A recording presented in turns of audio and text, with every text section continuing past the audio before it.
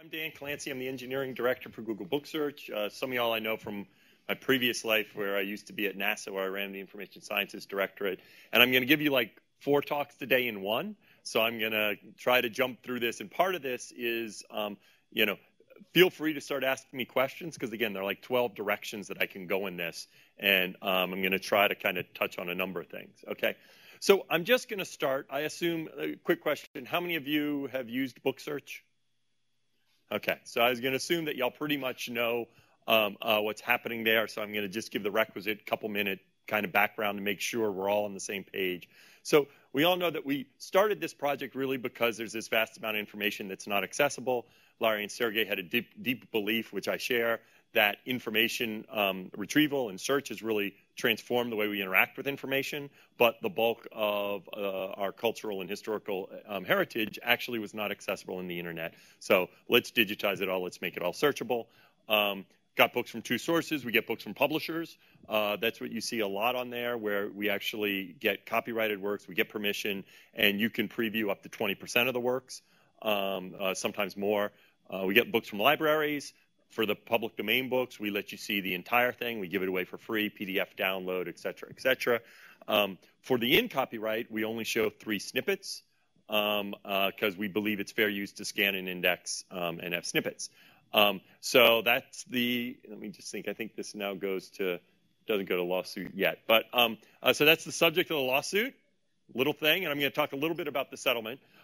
First, I'm going to talk some about the challenge of how to find books and how we integrate books into Google, okay, and break down how we think about it. So broadly, I think of queries in the following different ways, what I'll call an information query. Usually with an information query, the result is some content match, okay, where really without the content, you couldn't have matched that, okay? So an example might be page rank algorithm. There's somewhere in some book on page 178 something that describes the page rank algorithm. So that's what I call a content match, and that's where we usually blend stuff into Google. So it's just like a web page, no difference, okay? Another class of match is, what I'll call topical. I'm looking for something on this subject, and there are a number of books that might be relevant on this subject. So information retrieval, an example of a topical, you don't want to land in the middle of a book. Now, of course, there are interesting interplays here because for some topics, there may be good chapters, which are parts of a book, right? You can have a good summary chapter on information retrieval, and that's actually a great result sometimes. In fact, it may even be better than the whole textbook, okay?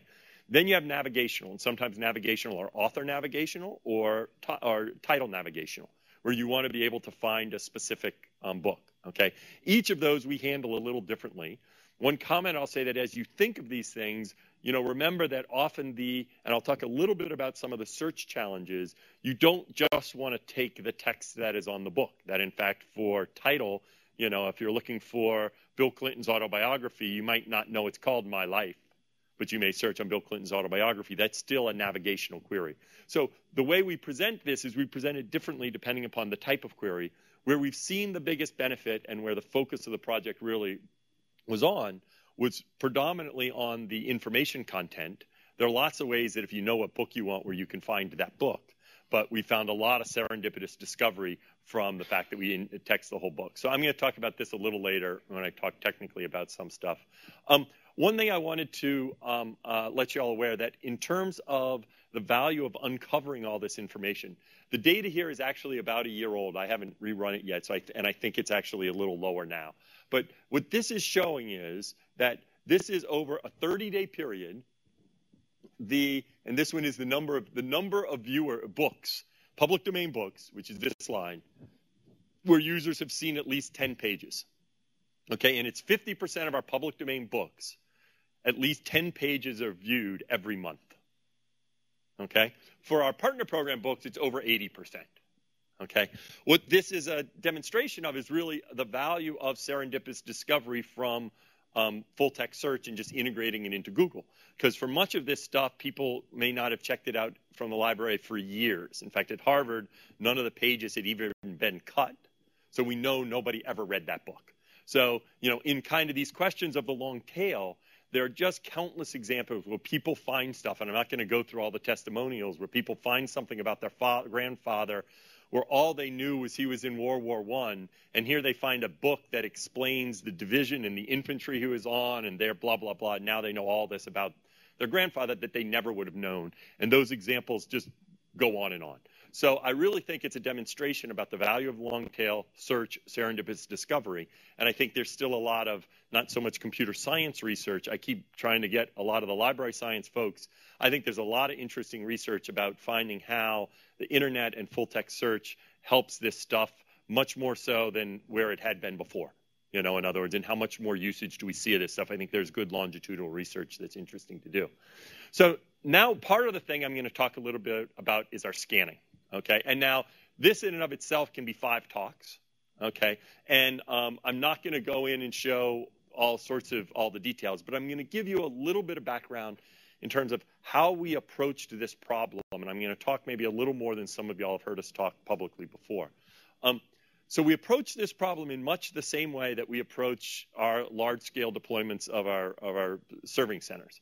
It's really kind of saying, let's take into account that there'll be errors, and then let's write smart software and also use people to find those errors and account for those errors. And the analogy I like to make in terms of our approach to scanning, and this group will understand it well, is a comparison of progressive JPEG versus what used to happen where the JPEG image would just slowly inch up the screen. And the way scanning used to occur was, you know, you would scan a tiny bit and you'd make absolutely sure it was true. It was right. But we were walking in tiny, tiny steps. And really the way we approached the mass digitization issue is saying, how can you do this at scale, accept that there are problems, and so that when you consider over time the quality of the corpus, that it really fills in terms of the quality of what you get. And where you can invest your resources proportional in some fashion to the usage that that's going to receive. So there's certain books where you should spend $100 to scan, and some books where maybe you should spend $15 to scan, and we shouldn't just act like everything's the same, okay? So the way we do this is sort of with these progressive circles here, okay? So I'm not going to go through the logistics. Obviously, we developed our own scanning technology. I know Larry was here earlier. If y'all see him at any of the receptions, you can go tell him, Larry, why don't you let them talk about their book scanner more? Because actually the patent is out, and I tried to push her, but you know, I said, look, Larry, the patent's out. Okay, it's not like it's a secret anymore. So if you want to figure out how we do the scanning, go read the patent. Okay, but this is a little bit broader in scope in terms of what we're thinking. So part of it is the actual scanning, and there's one thing which is how good is your picture that you're acquiring. Okay, then we do a ton of processing after the scanning. Okay, we have to dewarp the image, we have to clean the image, we do OCR, so there is a lot, you know, there's a significant amount when you look at the computational resources required to do all the processing, it's a lot. Now, part of our approach to this was saying we can keep making our software smarter and reprocess all the image. So we've actually reprocessed all of our books. I think we're going on it the 2nd time now. Okay, and we're going to do it again in a year because we've made our processing software smarter. And so many of the problems that people might see are actually software problems that we can fix, okay? Now the thing you have to be able to do is when you take the actual picture, say, is this a good picture? So we actually have what I call, it's not really real-time QA in terms of real-time systems, but it's kind of while we're scanning the book, we have some degree of automated detectors to try to figure out if an error has occurred. And we do have humans turning the pages. Everyone knows that from seeing the hands. So we have ways to say, did they make a mistake? And then possibly get them to turn back if they did, okay, so that while the book is still there, we fix it, okay? But that's not perfect, okay? Sometimes it screws up. Now we have the processing and storage. Now, in our processing, sometimes it's our processing software that screws up, okay? Sometimes it's the scanning that screwed up. So there's a time lag here between when we realize there's a problem here versus when we realize there's a problem there, okay? And part of this allows us, if we think it's an acquisition problem, where we still have that book and we can scan it again before we return the book, okay? So a lot of our books we scanned twice, okay? Because if somebody made a mistake the first time, we scan it again. Now you still have the challenge of putting those two scans together to create a combined product, which is itself a very challenging problem, especially if you have multiple pages within each scan, because you not only need to detect that there's an error, which can be very challenging, but then you also need to pick which is the right page and what's the right order of the page. So that's where we spent a lot of time. And in this, we always take this kind of combined automated human approach, where we have a robust QA process where we can ask humans simple questions so that we don't think of the world as it's all software or it's all people. The way we've brought the costs down is saying, let software be as smart as you can. And one of the mistakes that I think we made early on, and for other folks doing this, I encourage you to think this, is we overestimated how smart we could make the software. So in fact, what happened was, as opposed to the quality of what you see being constant and the cost going down as our software got smarter, the cost remained constant and the quality was the thing that suffered, okay? And then over time, the quality came up, okay? And later on, we sort of rethought this and realized, hey, maybe the right way to approach that is a little different. In other words, don't assume, let your software get smarter and make it so it's cheaper. Don't always assume that you can write as smart a software that you're always going to overestimate how smart you think you are in terms of the software you can write. So lean on humans a little bit earlier more than not. Now, so we have another stage at the QA here. And then really the big thing is, as people use this stuff, well, now that's the glory, that we don't have to look at every single page to detect every single error, because people will look at this and we can get humans that are using it to tell us where there's an error. And then we can feed back, and sometimes we may have a better scan of that page. Sometimes we may need to scan that page again. So again, it's sort of approaching this combined human automation along with different time cycles in terms of the feedback loops, so that when you look over a 5-year period, the question is, where is the quality that you end up on 30 or 40 or 50 million books? And not how quickly where's the quality on a small subset at this point in time? Which is, one of the things I find very interesting in working with a lot of people from the libraries is, while they've preserved these books for decades or centuries, they also are a very impatient lot.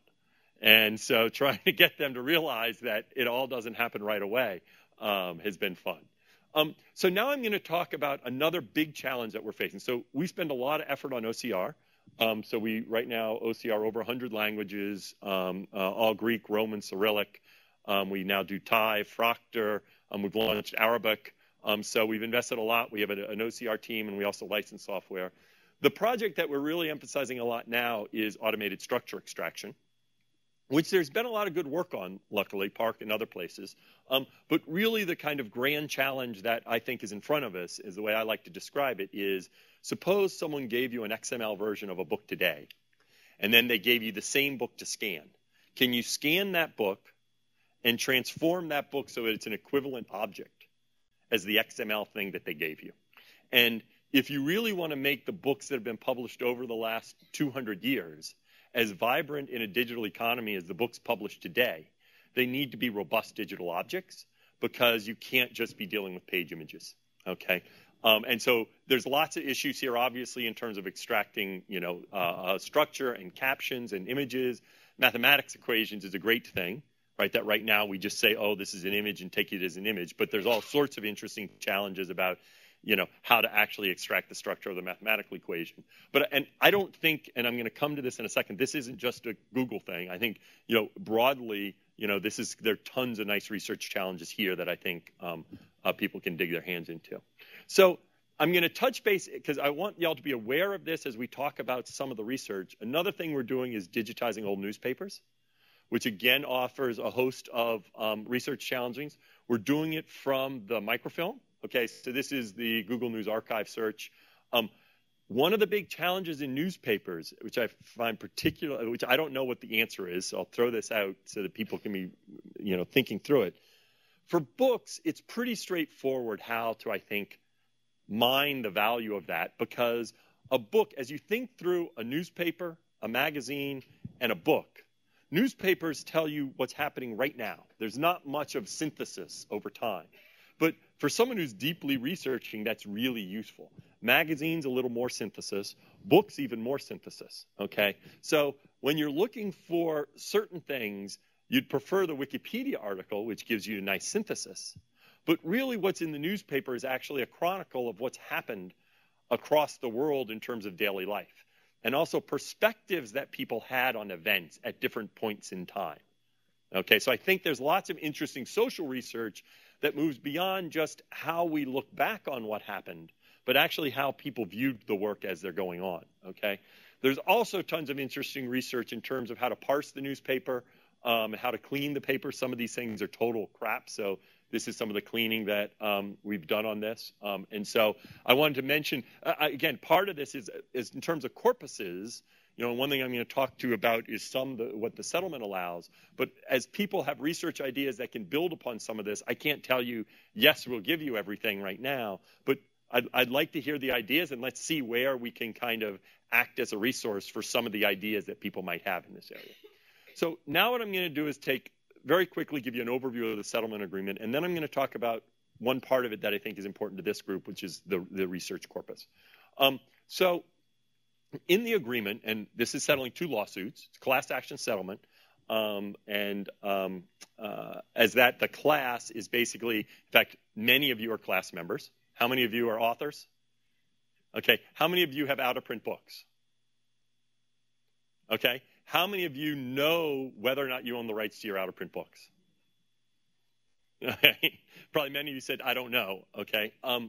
So part of the way the settlement works is, for any in-print book, all we can do is scan an index, and we can't show any content unless the rights holder comes forward and says you can show content. For out-of-print books, we can scan an index, and there are a number of access models we start making by default. Okay, I'll talk about them in a second. And part of it is designed where rights holders always have choice. So they can opt out of the settlement, which says I don't want to be part of it. They can remove their book from the settlement, which says I don't want you to scan it, Google, so they stay in the settlement. But they tell us not to scan it, and that's legally binding, and we can't scan it. And if we've already scanned it, we have to delete it. Or more importantly, they can turn on and off the different models at any point in time. They can pull it out, they can put it back in. Lots of flexibility in terms of what they're doing. So in fact, you don't have to stay with Google. There's no, if you don't do it by this date, you've missed the boat. Okay. With the out-of-print stuff, by default, we're going to start making access. The services are a consumer purchase, ability for users to buy it, preview, ability for users to preview up to 20% to determine if they want to buy it. And when I say consumer purchase, what they're buying is electronic access to the book in the cloud. Okay, it'll be there 5 years, 10 years, and they can always get it when they're online.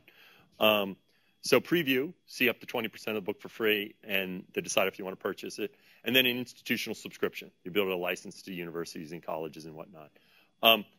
Rights holders are supposed to come forward and claim their books. Since many of you are class members, I'm not communicating to you as class members. You're represented by counsel, blah, blah, blah. But note, you should go and claim your books even if they're in print, because you still have rights, and you should be aware of what those rights. And the URL is, I think, googlebooksettlement.com. If you just search on Bing for Google Book Settlement, I'm sure you'll find it. Okay. So in terms of the access models, any money that's collected is given to this group called the Books Rights Registry, which is independent from Google, and it's run by authors and publishers, and they're supposed to hold the money on behalf of the rights holder and try to find the rights holder for books that have not been claimed. And so over time, what you'll do is see them more and more finding out who are the rights holders. The database they build of what books have been claimed and who claimed the books has to be public. So that means one of the big questions is does this give you a monopoly on all this stuff? Well, as people come forward, if they want the registry to represent them, the registry can, in fact will, and the information about who are the rights holder has to be public, so people don't have to work with the registry. They can just go right to the rights holder. Okay, so that's a very quick outline of the settlement. For those of you that are interested, actually, there is an event tonight at the Computer History Museum, which is just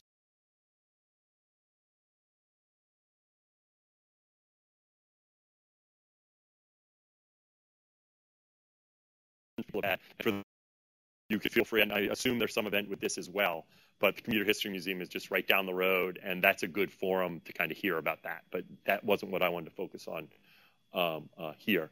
So what I wanted to focus on, so there are 2 things that I want to focus on, and I'm going to go off the settlement for a second. One of the challenges we've run in the settlement is people think that that's our vision for the future of how books will be bought and sold, and it's actually not. It's our vision for what to do with all these out-of-print books, which is not the future of the book market. Okay? The future of the book market are the in-print books and the books that are yet to be published. Okay? So one of the things we're developing here is we're trying to figure out what's the right role for Google, because this isn't our core business. But it just so happens we've scanned millions of books. Okay? And in particular, we want to know how can we engage in this market in a manner that keeps it kind of more competitive and more open. So our strategy is we're going to have a heavily focus on retail syndication so that you should be able to buy books from anywhere. Okay? They'll be stored in the cloud, and then you should be able to read them on any device. So if you buy a Sony reader, if you buy your laptop, if you buy your whatever, okay? For those people using general purpose devices, we're going to rely heavily on HTML or Google Gears, and the browser is really going to be the app, that we're going to center this heavily around the browser as opposed to dedicated clients and kind of work to make sure that the security works there, because we think from a user perspective, you don't want to be loading this app or this app. Really, the browser is becoming the app, and you should be able to access it from any device that's a computing device that has a browser, and it should be the same. So it's very much trying to focus on how can the browser be the app, what can you do with HTML5 offline capabilities, and also then how to support other reading devices. Okay, and I think for those of you, this isn't a computer science question per se, but I think there are a lot of interesting questions, and y'all can feel free to grab me. I think I should be able to make the reception later, about what happens with copyrighted content in the cloud, and how do you deal with this, your expectance of the dependence on the cloud, and also the challenges of how to make sure the cloud doesn't lead to one dominant player, which is one reason why we're focusing a lot on retail syndication. And I'm not going to go through this. We're doing some other things to make sure the clouds can interoperate, because we think it really needs to be open. Now what I'm going to talk about is one important part of the settlement agreement, in particular with this audience. So one of the things that the settlement agreement does is it gives us the right, with our library partners, to create two what are called research corpuses.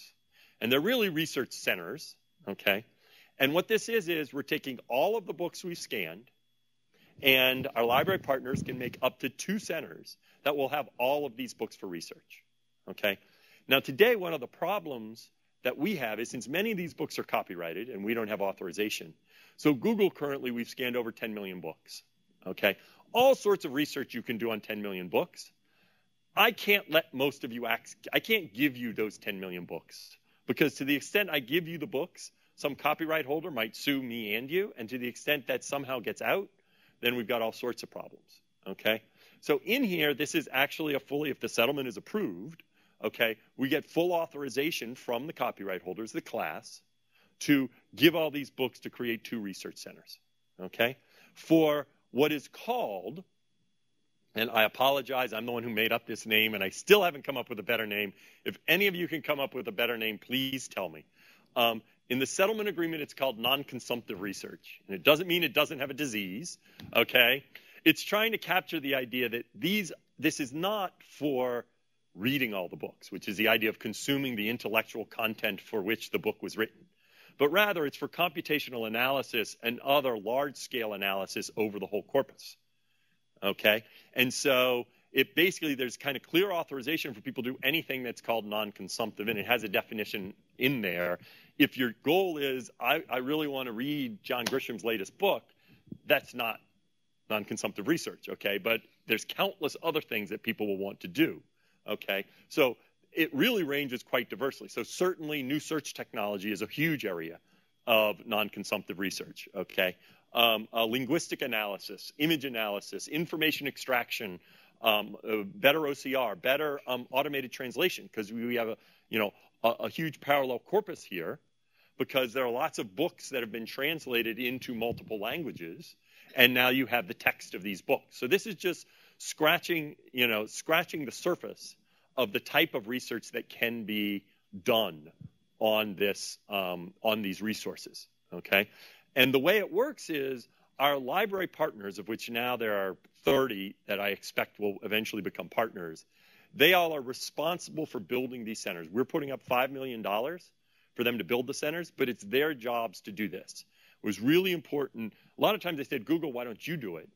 Although one of the challenges is you're talking about doing lots of research that, in fact, may be competing with Google, okay, saying you have to come and do it on a Google computer, you know, even though we might say, oh, but we promise we won't look. I mean, at some level, there's some apprehension if you say, yes, you do all your research on my computer, okay? And I thought it was important to make sure this was independent in terms of Google, that in terms of running these things, okay?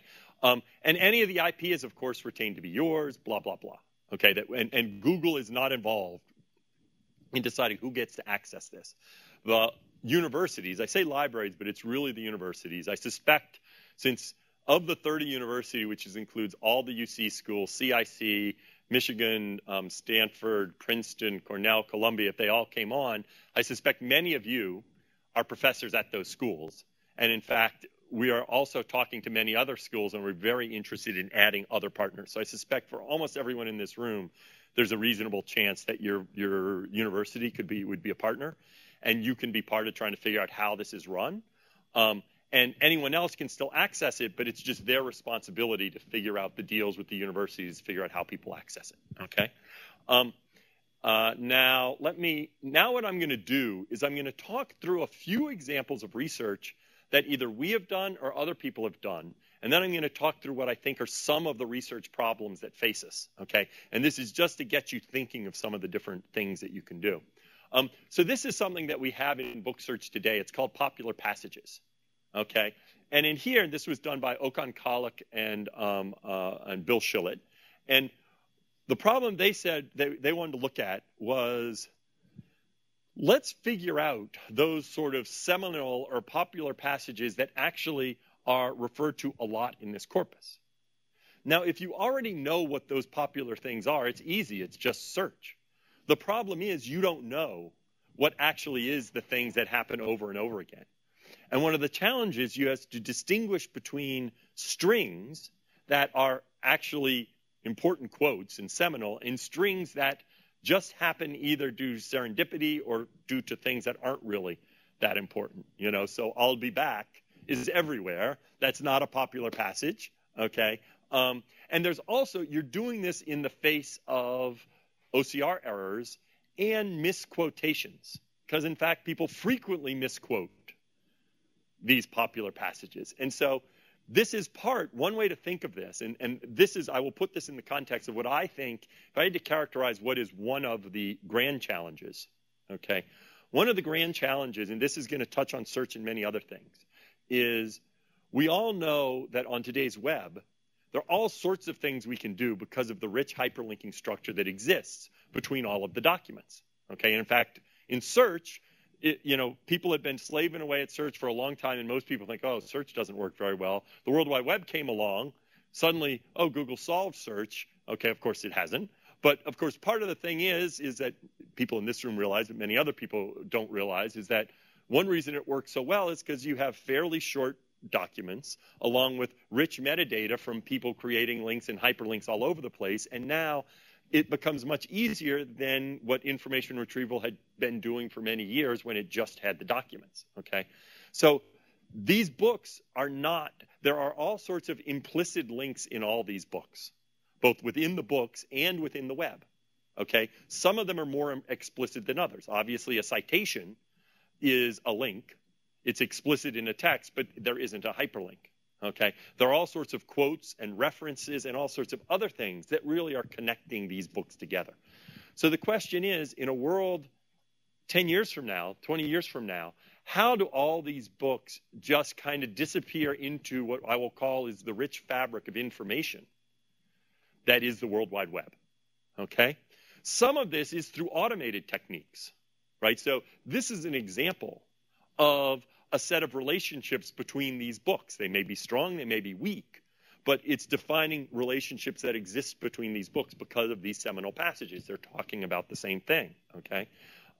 Some other things actually may be humans making these links. In fact, one of the things that we've launched in our public domain stuff that has gotten very little use, and I think it's because the tool doesn't quite work yet very well, we have this clipping facility so that you can actually identify a portion of a page and clip and put it in your blog and get a link that goes not just to the book, but to a region of the page.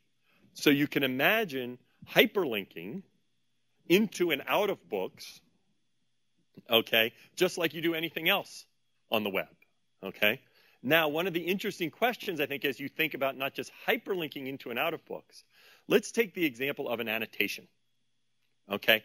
An annotation, an annotation is just basically identifying something with some comment on top of it. It doesn't actually have a link to another thing, right? And all a hyperlink is an annotated relationship between two objects. But as you annotate a book, you would like those annotations to be persistent across different copies of a book and different versions of a book.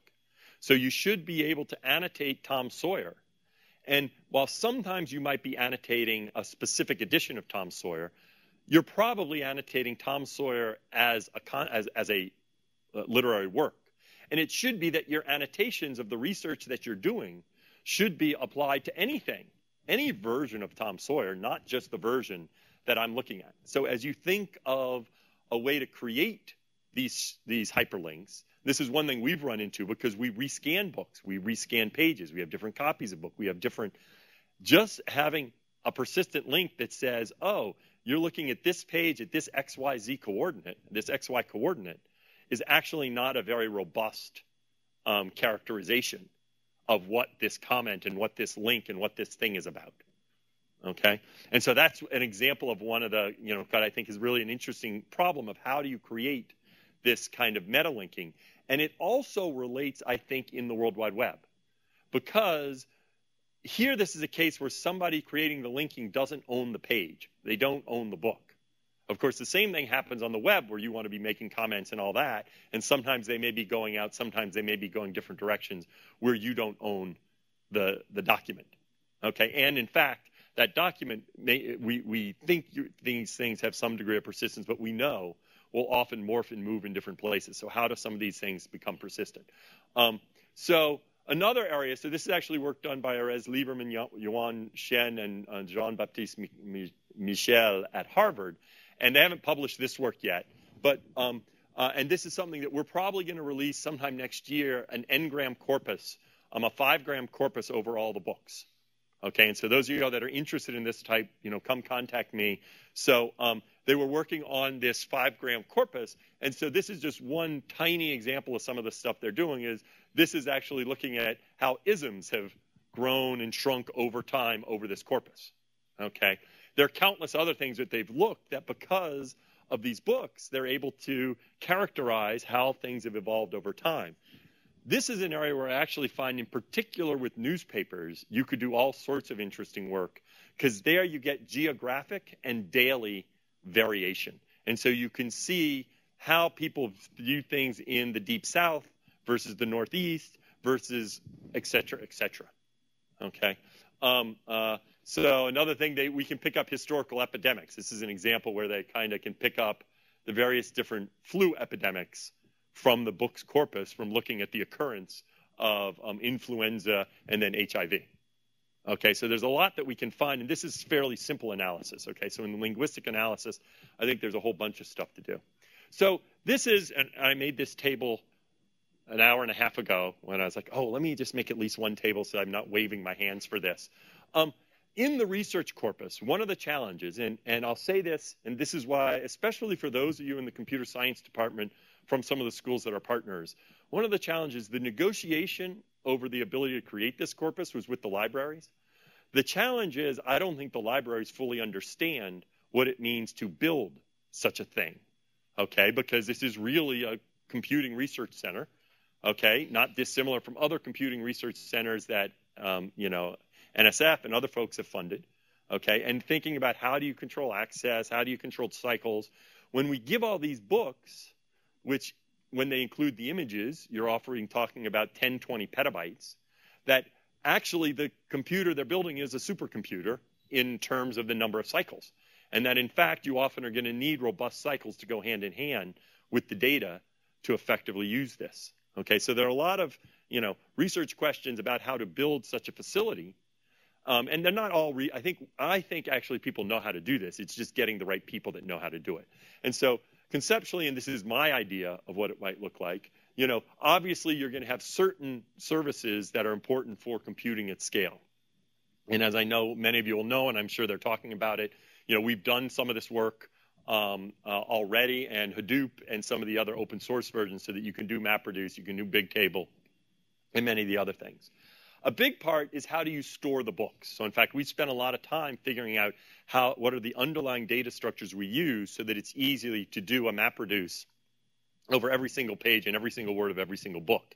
And if you don't store it right, that can be a ridiculously expensive operation. Okay, so when you build this underlying data layer about how to access, you really need to start with some understanding of the type of uses you're going to want to make of it so that you structure it in a manner that it will be efficient. Okay, now my view of this research center is that ultimately there'll be lots of different types of people using it. Okay, there'll be computer scientists that will be working heavily, deeply within the data layer. But then there may be humanists and linguists and other folks that may not have those skills. So I think of this as its own sort of open source world, where hopefully what researchers do is they come to work, they leave much of their code, they build services and applications that other types of researchers, so in fact you might have a computer scientist working with a historian, and they're going to build, if we take, for example, this n-gram model, this is an example of a derived data product, okay? That in fact, there was processing of this, and you get an n-gram model, and you'd like that n-gram model to reside within here, okay? And then you can imagine a search front end on the n-gram model so that people with really no computer science skills whatsoever can sit here and think of all sorts of different words and different combinations and get different graphs and reports, okay? So one of the big questions is, how is this going to operate as sort of an open source world where people, as they come and use it, can build upon each other's research, okay? And the other thing is, luckily, the agreement allows lots of exporting of information, including, of course, all research publications, products are all owned by the person doing the research. It also allows data to be extracted and distributed more broadly, as long as it's not like competing with something Google's doing or something that one of the publishers is doing. So if you wanted to take out an index of all the world's books to make a competing product to Google Book Search, well, that might be a problem. But 99.9% of what people will do, there's a fair amount of flexibility in terms of distributing stuff. So now I'm going to transition to where we can ask some questions, and I'm just going to highlight what I think are some of the kind of research questions and opportunities that exist. One, what I talked about, seamless integration with the web. I think there's all sorts of stuff to do there.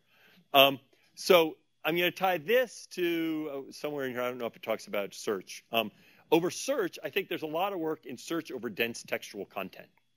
And one of the things to think of is, what is the granularity and how do you segment and how do you parse the documents that are in here?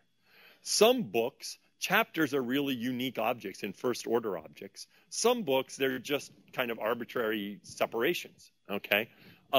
So you need to treat those things differently. Sometimes you want to do deep segmentation into different semantic chunks. Sometimes you don't, okay? And this goes exactly to, since we don't have the rich hyperlinking structure that the web has, how do you infer some of the other meta choices, meta relationships and semantic information that exists between these things? So I think in terms of search, it's a very interesting corpus. OCR, if we want to go from this, scanned book to a robust XML, part of it is actually perfect OCR and OCR correction. Part of it is structure extraction. Segmentation, disaggregation of books, talked about that. Linguistic analysis, information extraction and linking, I think I've touched on many of that. All right, so with that, I don't need to talk through this. Let's go through. So questions, and it can be either about the settlement, it can be about book search, it can be about the research, it can be about any of them. Okay. Are you considering or doing a similar project for sheet music? So now you've gotten onto, actually, I always wonder if managers get 20% time, because in fact, we are actually, sheet music sometimes are part of these libraries, okay? So we've scanned sheet music, okay? We don't do anything special with it, okay? The settlement doesn't cover sheet music, okay? I'll just tell you my own personal things, although I haven't had the time to find engineers with 20% project. As someone who plays the piano some, I actually think that if someone goes and just scans it and segments all the sheet music and people could go online and buy it for $1.99, it would be kind of the same thing with iTunes as with music. Because right now what people do is they go on and they get the tab stuff that people have put on there, it's generally pretty crappy. And that's because they only sell the stuff sometimes in these big books, and you can't buy individual songs, and the big book is $15. So I actually would love to kind of do a project where you actually segment, you have songs, and you basically make an iTunes for sheet music. But it hasn't been at the top of the priority stack. So if you have any of your students who want to come over and start getting everyone else, talk to me, because I would love to kind of talk to some of the sheet musics and do that. And part of the platform we've built makes it fairly easy to do that. Okay, so we have the underlying platform. It's just, some of the work to do. Yeah, I noticed in your diagrams that there were outgoing arrows, but not incoming arrows. Oh. So you seem to assume immovable database? Or... No. So they're outgoing. That's just, again, I did it an hour ago. It is the fact that this is copyrighted material. And for the public domain stuff, we should talk about how, we do have certain requirements about protecting it. So you can't, again, this will have all in-print books. You can't take all the books and say, I just want to run it over on my computer. And trust me, I'm not going to do anything bad. The universities have to think about how to protect the content, because to the extent this is a leaky sieve, then we have problems with sustaining the resource for research. And so there's this balance. So certainly there'd be lots of incoming arrows, because other people should be adding stuff to the research center. It shouldn't just be about books we've scanned. And in fact, much of the stuff that doesn't have the protection, it's very different. But that's one of the challenges that the libraries need to address. Yeah, the equivalent of hyperlinks that you're using so effectively. Yeah, that you should be able to, and in fact, general environment. Yes, agree completely. And I think he has a question back there, so we should.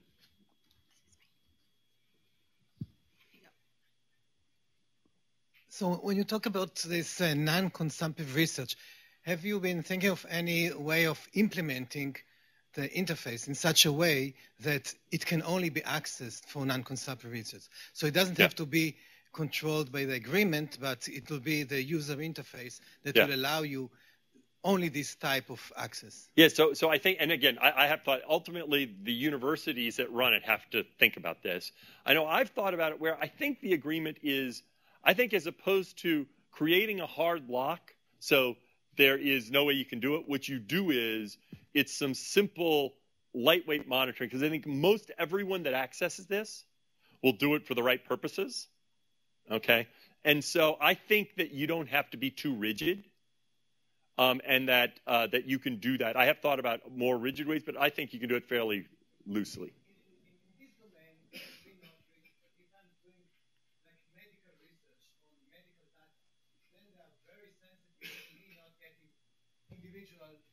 Yes. Yes. So in fact, agreed. If you will. Yes. I think that's a good question. That in fact, luckily we've gotten fair. This isn't overly rigid, but you can imagine about the same problem with other folks that are very apprehensive about giving you the data. How can you have this another layer in the same center? Because in fact, this may be, what about books published in the future? How can you get it where publishers put it in and feel that it's secured, because people can only get it to a series of APIs? I think that's a good question. Yeah. So we're going to make this the last question, but All Dan's joining us at the reception later. So what is the reception, 5:30 to 6:30? Okay, yeah. Okay. Lots of your books will have pictures and sketches and so on. So are you already in your scanning considering storing them for subsequent querying? Yeah. So in fact, and I assume that you're relating to the fact that for those who don't know, the settlement doesn't give us authorization to display, to display images or drawings that aren't by the same copyright holder of the book. Okay, so it's the same copyright. So most of you that have written books, I suspect, you put your figures and images and all that in there. Okay, so in fact, this isn't an issue, because in fact, I as a computer scientist, I build my own graphs and images and all that. For some of you that might license pictures, then the image holders were not class members. Now, we're still scanning the whole thing, okay, because we still think it's fair use. But we only get authorization from the class, and the class doesn't include those image holders that aren't the authors of the books.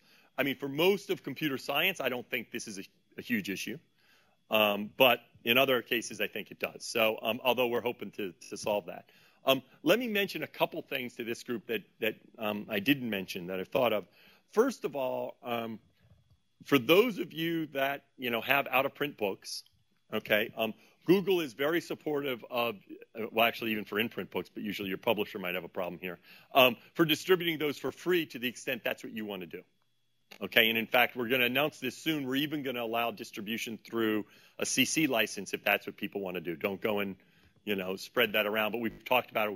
We're coming up. So any of you that have books that maybe we've scanned that you're like, oh, I own the rights, I'd like to distribute through CC, Google would be supportive of that. And for those of you, that have out-of-print books that, do or don't own the rights, under the settlement, you don't have to sell them. You can give them away for zero, which, I know if I had an out-of-print book, I don't have an in-print book either, that's what I would do. By the way, dissertations, okay, are in many cases probably included. So in fact, actually everyone in this room is a class member.